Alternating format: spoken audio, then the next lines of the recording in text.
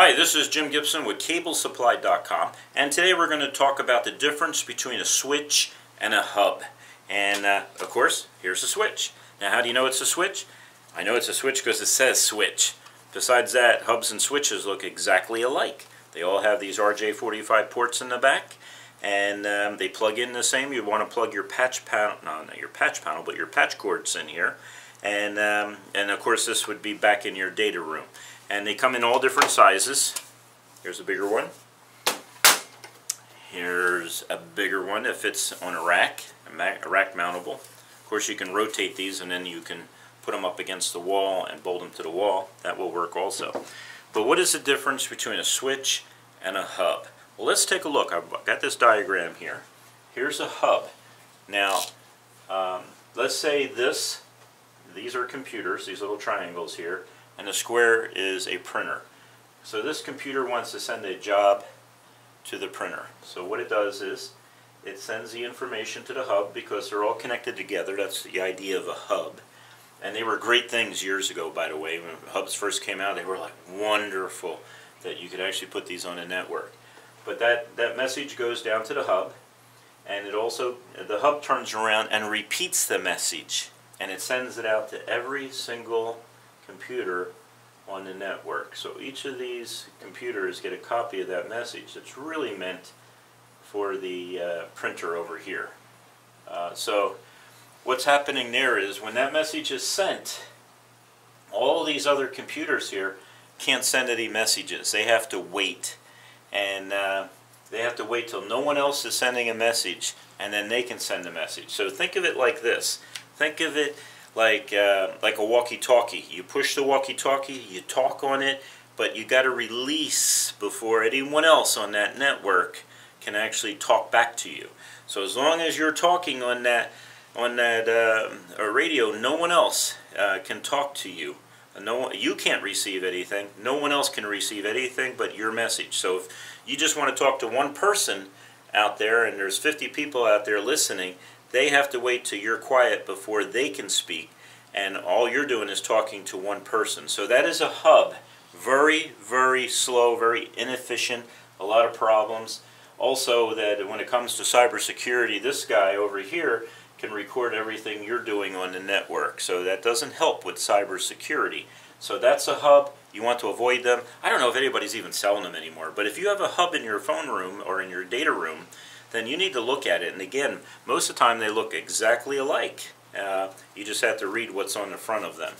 And of course, all your printers and your devices plug in here, right in there.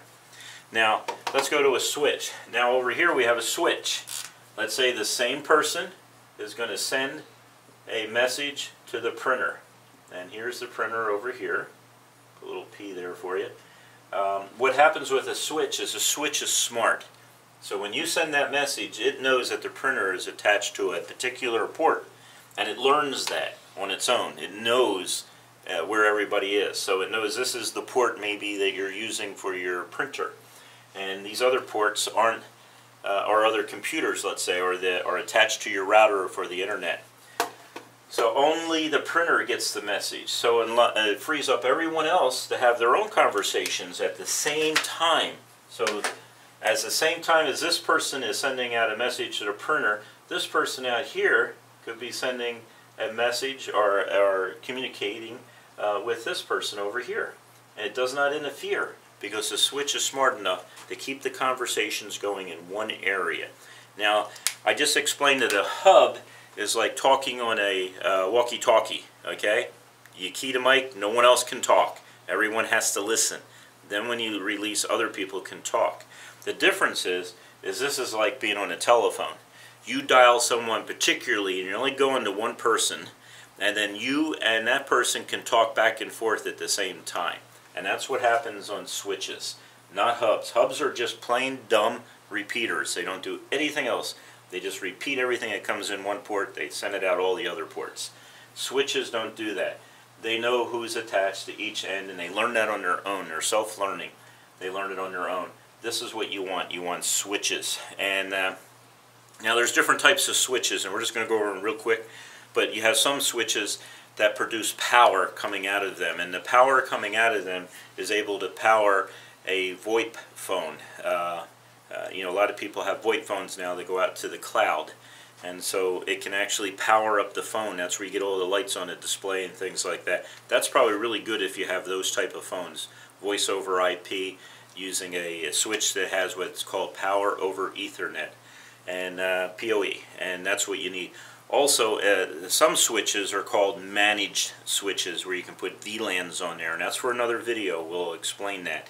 VLANs, you can put security on the switch so people cannot eavesdrop on your conversations. There's a lot of other things a switch can do. So that's us short and dirty on switches. Thank you for watching the video. I really appreciate it. Please give me a thumbs up, and you have a great day. Hi, this is Jim with CableSupply.com. Hi, this is Jim from CableSupply.com. Hi, this is Jim with CableSupply.com, and today I'm going to show you how to cut a hole in the drywall. This is David signing out. You stay classy, Internet.